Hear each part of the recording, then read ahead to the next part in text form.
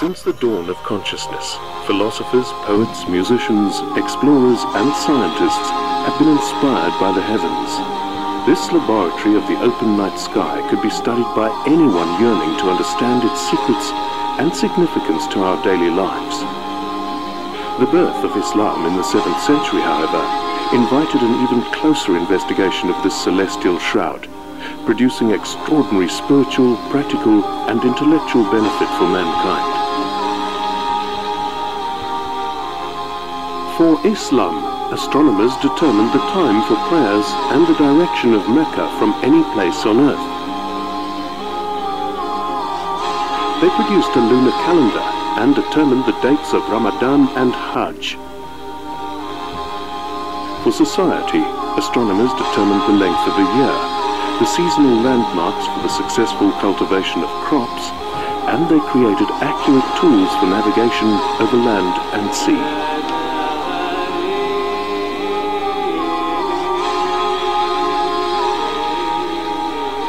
The progressive power released by astronomy meant that it enjoyed generous patronage and conferred status to anyone associated with it.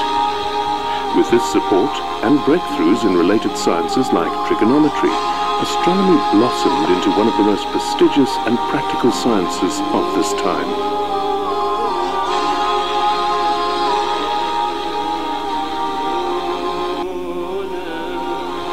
This great success story began as medieval Western civilizations sank into the Dark Ages and a period of scientific and cultural degeneration.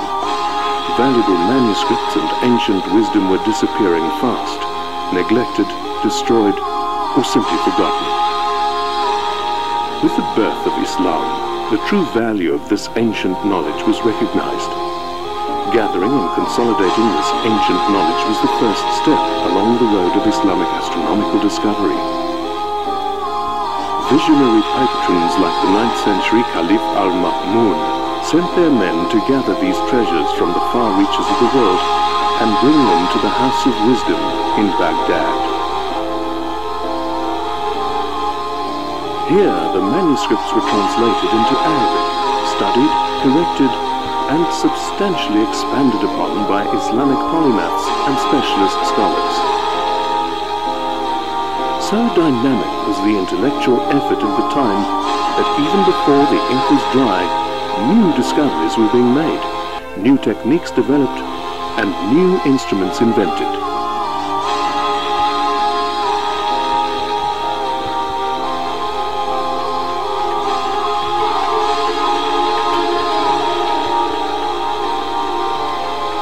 Among the first manuscripts to be translated were Eratosthenes' calculations of the circumference of the Earth, and Ptolemy's great work, known as the Almagest to Arabic scholars. In this book, which formed the basis for cosmology for the next 500 years, Ptolemy described the movements and pathways of a geocentric universe.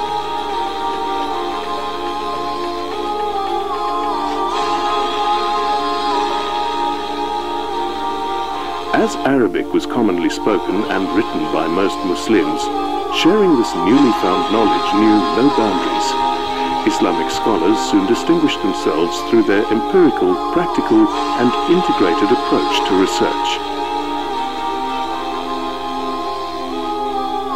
This led to a new era of achievement, in which the blossoming of many related sciences such as geometry, trigonometry, navigation, cartography, instrument making, and even agriculture would redefine astronomy and set it on a new path of progress and innovation.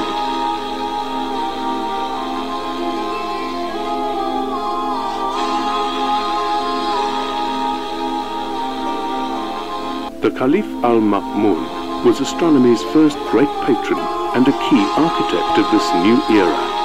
He was the first person to create and build a formal observatory with a library, study, accommodation, and instrumentation workshop.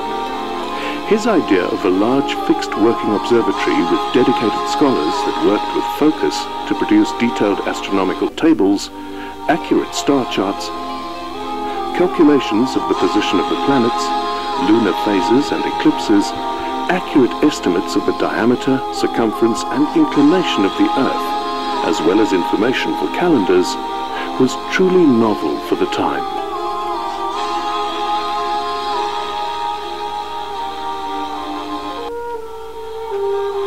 He built the first observatory in Baghdad, and a second soon followed in Damascus.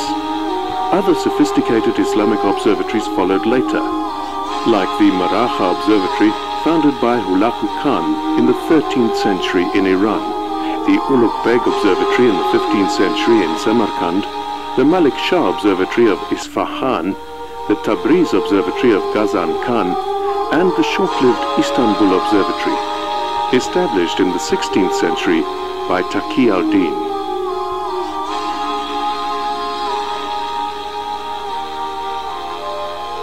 A strong focus at the observatories was the development of better and more accurate instruments for astronomy, geodesy, and navigation.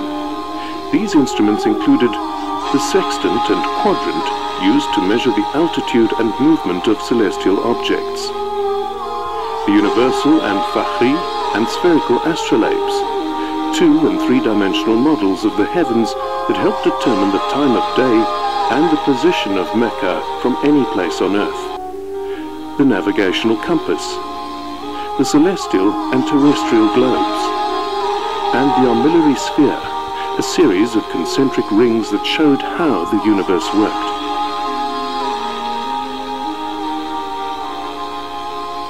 Islamic scholars were the real pioneers of huge observational instruments that dramatically reduced the margin for error.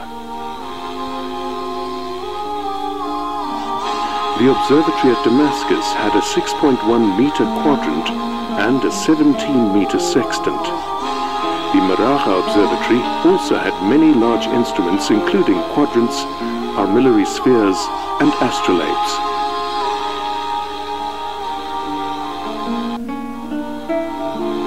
So who were some of the great Islamic minds of this golden age that unlocked heaven's secrets and plotted the celestial paths of moons, comets, planets, and stars? Al-Battani, born in Haran, Turkey, worked in Baghdad. As an astronomer and mathematician, he compiled the Sabian tables, which would influence astronomy for centuries. He predicted new moons and eclipses, calculated the length of the year, and explained the phenomenon of parallax. He also recognized that our solar system moves through space and, as a result, made significant amendments to Ptolemy's observations. Al-Farhani worked in Farhana, Transoxiana, as an astronomer and surgeon. He was the first to explain the mathematical basis of the functioning of the astrolabe and corrected errors in earlier astrolabes. He calculated the distances of planets, the moon, and stars from the Earth. Abdurrahman al-Sufi worked in Isfahan, Iran. In 964, he described the first galaxy known outside our own, the Andromeda Galaxy. He wrote extensively on the astrolabe and star positions, their sizes and colors.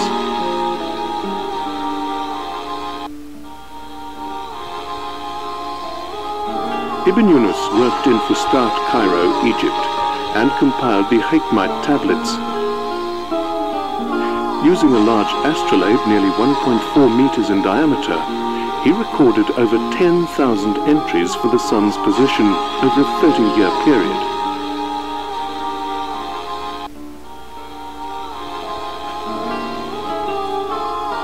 Born in Iran, a hotspot for early astronomers, Al-Biruni was a classic polymath with expertise in mathematics, astronomy, geography, pharmacology, physics, and geosciences. Amongst his many discoveries, he observed that the Earth revolves around its own axis, calculated the Earth's circumference, and accurately determined the direction of Mecca from any point on the globe. Al-Zarqali worked in Toledo, Spain, and compiled the famous Toledan tables. He developed a sophisticated astrolabe called the Safiha that could be used at any location. Jabir ibn Aflah worked in Seville, Spain, as an astronomer and mathematician. He was highly skilled in spherical trigonometry and designed a portable celestial sphere, today known as a torquitum, for measuring celestial coordinates. Ibn Rushd worked as a philosopher, physician, judge, and astronomer in Córdoba, Spain. Not only was he one of the most famous Muslim medical doctors, but he also discovered sunspots.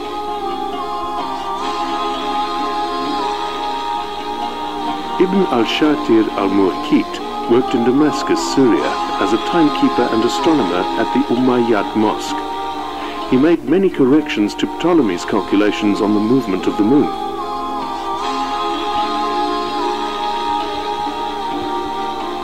These astronomers were some of the greatest minds of the time, and their models, treatises, catalogues, and inventions laid the foundations for the giants of the European Renaissance. Nicholas Copernicus frequently referred to the works of al-Battani and al-Zarkali in his famous book De Revolutionibus.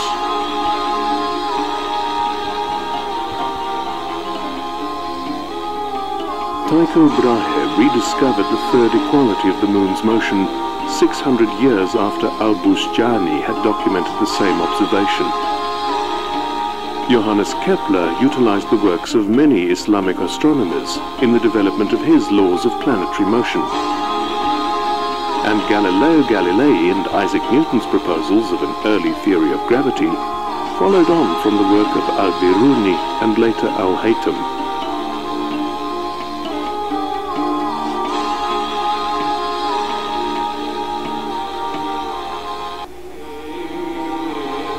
Today, the rich legacy of these Islamic greats lives on in the 13 features of the moon, named after Arabic astronomers, in the 165 stars with Arabic names, and in the many astronomical terms like zenith, azimuth, apogee, and qibla, all derived from Arabic words.